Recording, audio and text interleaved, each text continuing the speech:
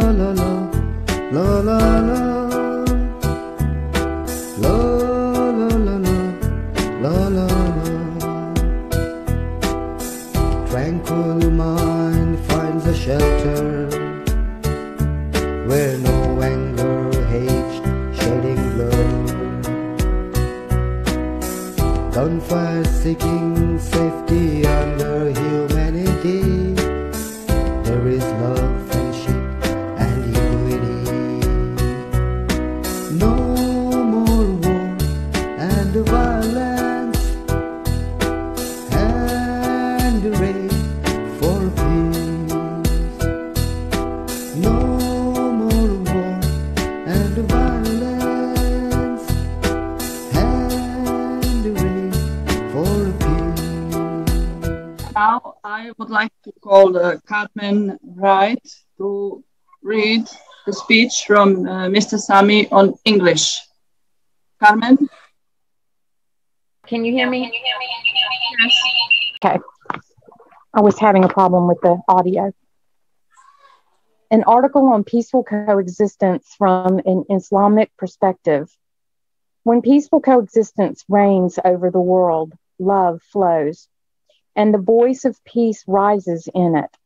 As for sectarian conflicts and those who fan the fire of sectarian strife and the ignition of sectarian wars, they contribute to the world and push it backwards.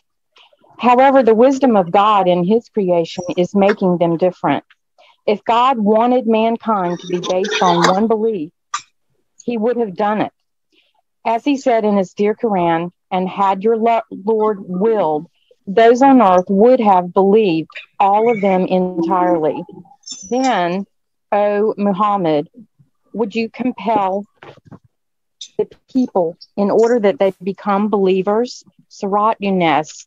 This is a speech to the Prophet of Islam. So what about us?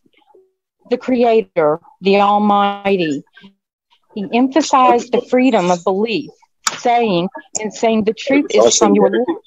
So whoever will let him believe and whoever will let him disbelieve. Surat Al-Kahf. From the start, the Islam faith was keen to spread love, peace, and peaceful coexistence. And the wise Quran forbade even insulting those who disbelieve, and even if they worship another God, saying, and do not insult those that invoke other than Allah, lest they insult Allah in enmity without knowledge. Thus we have made pleasing to every community their deeds. Then to their Lord is their return, and he will inform them about what they used to do. Surat Al-An'am. This prohibition enshrines the principle of peaceful coexistence. Despite the difference of belief, it's granted to the right to live in diversity, and Islam invites mankind to respect the other in raising issues without placing a ban on them, so that the image of peaceful coexistence is complete through saying of God Almighty, and do not argue with the people of the scripture, except in a way that is best, except for those who commit injustice among them and say, we believe in that which has been revealed to us and revealed to you. And our God and your God is one, and we are Muslims in submission to him. Surat Al-Ankabut. These civilized disciplinary situations establish the language of dialogue, respect for others, and the obligation to listen to them and create a space for disagreement called consultation or democracy.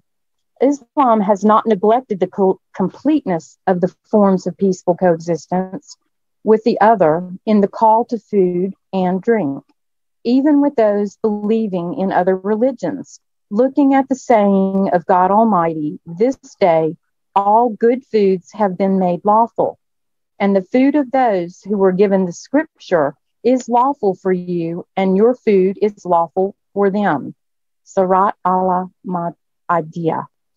It is the image of the civilized human interaction that the Quran establishes by maximizing the positive interaction with all of humanity, in the sense that religion is for God, and religions were not an obstacle to coexisting with others despite the difference of belief.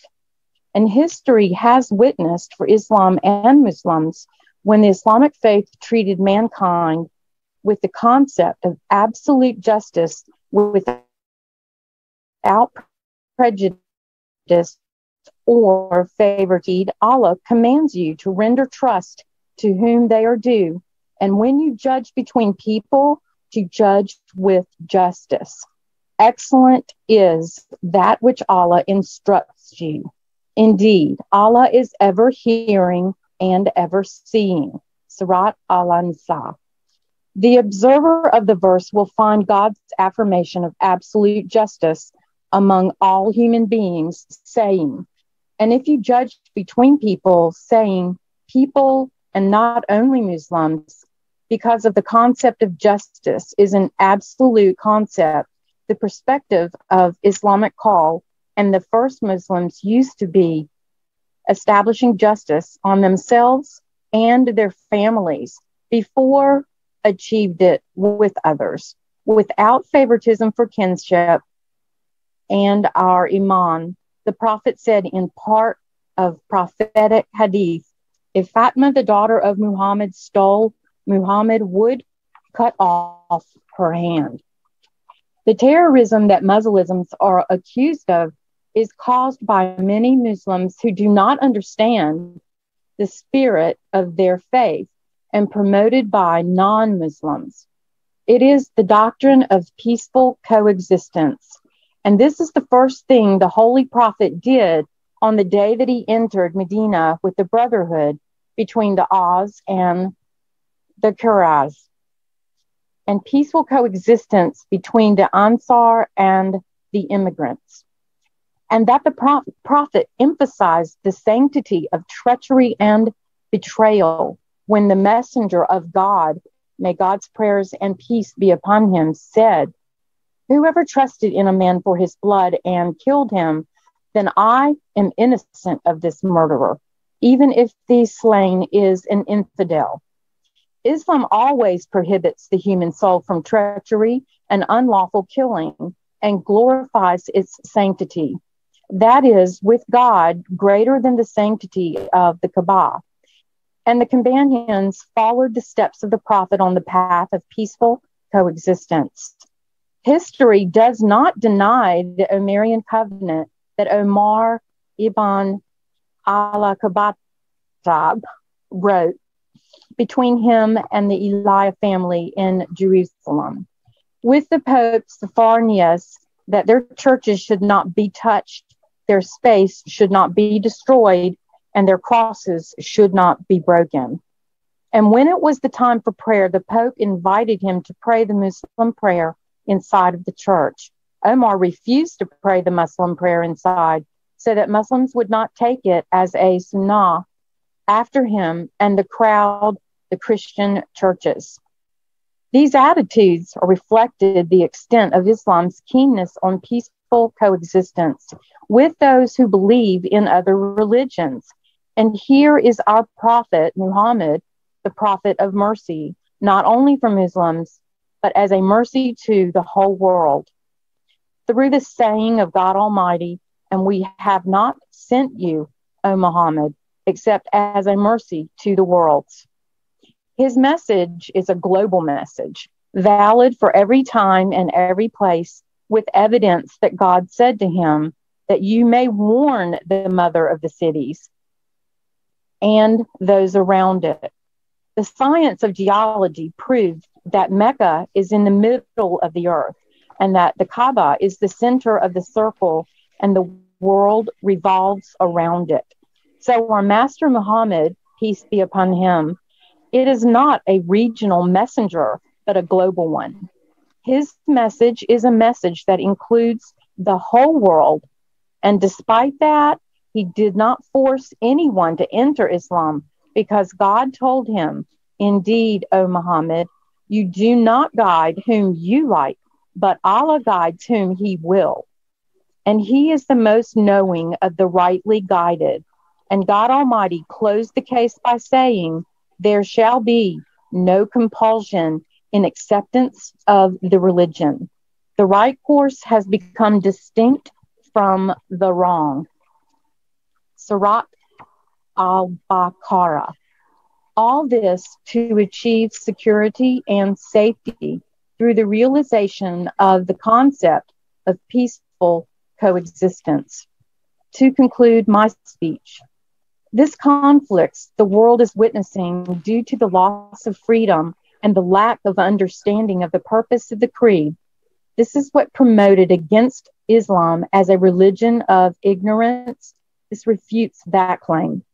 The splendor of our Islamic history in the glorious ages is that Muslims spread tolerance, science, and the spirit of peaceful coexistence, and that Islam and the Muslims have given the world a civilization that illuminates the corridors of the international universities, of the institutes specialized in medicine and astronomy. However, many Muslims who abandoned the spirit of the Islamic faith and were implored abhorrently to distort the splendor of their faith through the presence of pretenders affiliated with Islam, falsely and slanderously, to show it as a religion of extremism.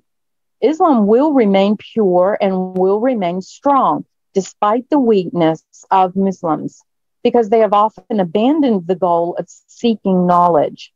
The first line was inspired to Muhammad from the Quran, calls for knowledge and calls for learning. It says, recite in the name of your Lord, who created man from a clinging substance.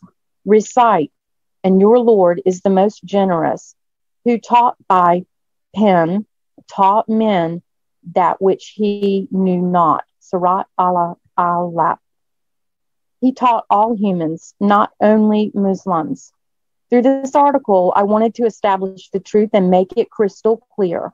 All mankind through the ages and times have the right to coexist.